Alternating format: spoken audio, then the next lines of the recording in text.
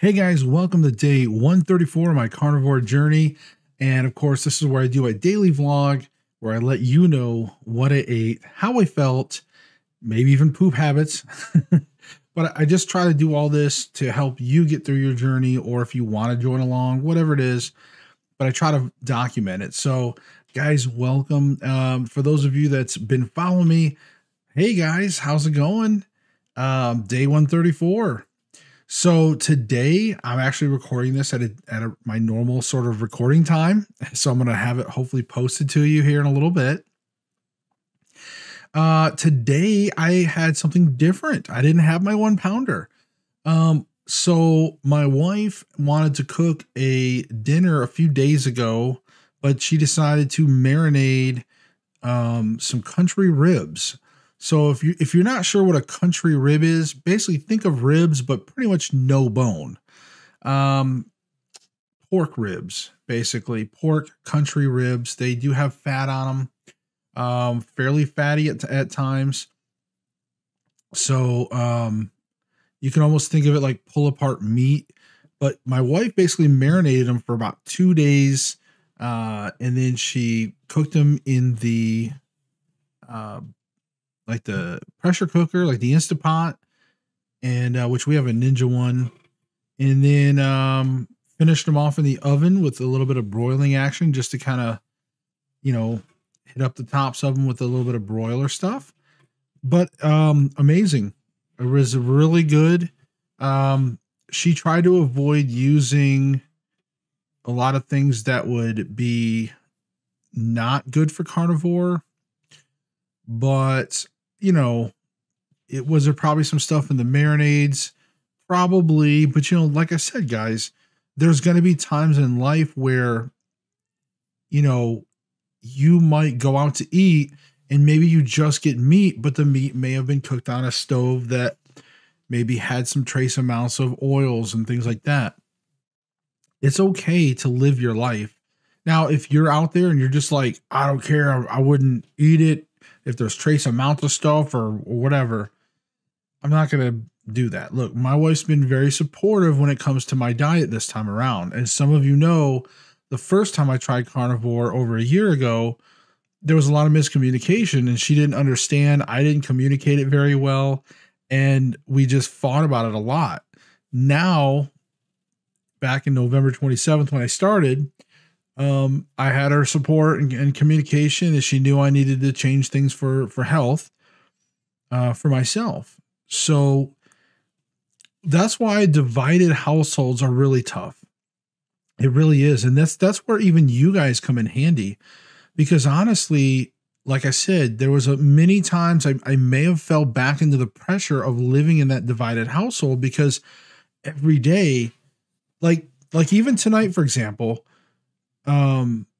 my wife made like homemade black-eyed peas. Everything was homemade, black-eyed peas, baked beans, and I made homemade cornbread. She made the country ribs, macaroni salad, which was one of my childhood favorites, because she actually, like, the recipe stemmed from my grandma. And I made my wife macaroni salad. Now originally it was made with tuna, like tuna, macaroni noodles, onion, celery, salt, pepper, mayonnaise. And, but my wife, when I met her and I made it for her, she loved it, but she was like, I bet it would be even better with chicken. And we started making it with chicken, which was perfect because we ended up like getting to this phase where we didn't want tuna anymore. So then we started making our macaroni salad with chicken instead of tuna. And we've been doing it ever since. And it's been amazing. And of course, my wife did a little bit more tweaking on things, but all in all, really good macaroni salad. So like all of these favorites of mine, or some of the, my wife doesn't always get to cook like that. And when she does a really good job.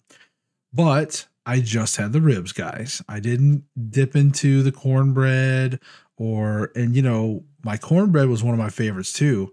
Nice and buttery. I used to put a ton of butter on it, just so good. Right. And it came out perfect looking, ton of butter. I didn't take one bite. I really had no desire to taste anything. I really didn't. I don't think I didn't even taste the macaroni. I did take 2 macaroni noodles when she was cooking them, and I did take a bite of that. Oh, and if you're wondering about my lighting going on, it's because my back light is not plugged in and my overhead light is on. My front light's on, so it's all good. I just have this dual like dark side, light side, little duality here. I don't know. Anyways, but yeah, so that's what dinner was about.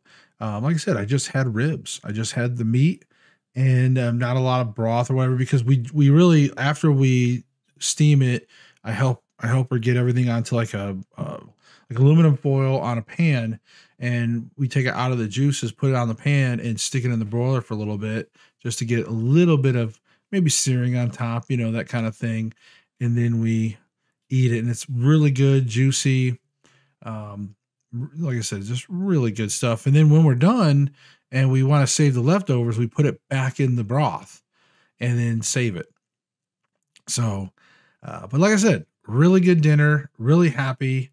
And I'm satisfied. And the fat, a lot of the fat I got to eat on that, it melts in your mouth kind of fat. It's just really easy to eat. There's no, like chewy gristle or anything. It's all just melting, like soft fat. It's really, really good.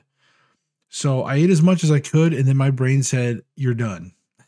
Like there was a limit. So, so the picture that you saw was my first serving, and then I had another 2 big-ish chunks, and I didn't even finish those. And then I picked out a few more little pieces when we were putting them away. So, but then I just hit my limit. It's like I couldn't even take one more bite, kind of thing. It looks like there's a good chance that I'm going to be on that podcast with Dave. So I'm excited. So those of you that are hoping to see me on the podcast with Dave, I'm really excited we're working out the details right now. Like he's living in, I think, Japan, I think it is, right? So we're working out the details, and then I don't know if I've got anything from you guys. I don't know if any of you guys remember, if you wanted to be on the podcast, like if you want me to have a podcast with you, let me know. So I did get one. I don't want to say your name because I don't know if you're using, like, if your screen name. And so I don't want to like throw out your real name or something just in case you're using like a screen name. But yes, I will be responding to you. You know who you are.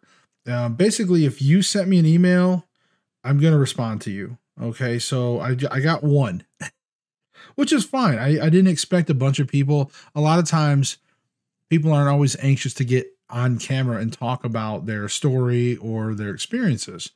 Or else a lot of you probably would start YouTube channels.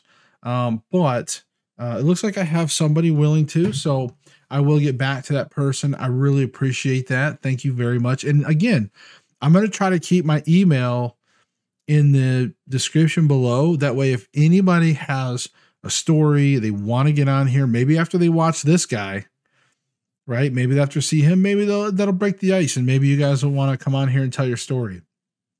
But anyways, I just wanted to give you guys that quick update. Oh man, remember how I had like the carnivore pizza and like I had like some leftover pepperonis and like cheese, like the Colby cheese, like the next day. So that ton of cheese blocked me up a little bit. And I sat on the pooper today, and oh my God, it was like I was giving birth. Okay. I'm not lying. I'm trying to keep it as classy as I can, but yeah, it was rough. So, but we got it. We got it. And now hopefully tonight things will be regulating out. So I'll keep you informed because you guys love to hear about my poop. But no, I mean, you guys need to know these things because, again, if you follow along with what I do, then just keep that in mind. And I hadn't had that much cheese in a while, so my body was like, "Oh crap, like maybe, or maybe it was more like, oh, not crap. But yeah, so just keep that in mind whenever you go to change up your diet. And then of course, this is the first time I've had this type of pork in whatever marinade and everything else. We'll see how my body reacts. You know, I'll let you know if I feel any weirdness or anything, but I think I should be able to handle it. Again, it was really tasty though. So, again, I feel like it's okay though. It was meat, pork, and it was fatty. So I was really happy. All right. Anyways, guys, I hope you all have a good night. Was there anything else I need to tell you? Oh, I did have, like, for lunch, I did have like a meat stick for lunch and like 6 pepperonis. Cause like I was getting really hungry. I knew dinner was going to be kind of late. So I had a meat stick at the store and I grabbed like 6 pepperonis that were in the bag. I just kind of reached in, grabbed, I was like, oh, and I just ate. It was like about 6 of them or so. And that's it. That's what I had for lunch. And then, like I said, and then the pork ribs for dinner. And I don't even know how many it was, but you know, it was still great. So let's just call it a roughly, I guess you could say probably about what, 14 ounces, maybe just shy of a pound. That's probably what I ate. Well, you guys didn't see how much on the seconds, but I'd say probably about, let's just go with 14 ounces. So, all right, guys, you have a good night. We'll see you tomorrow. Bye.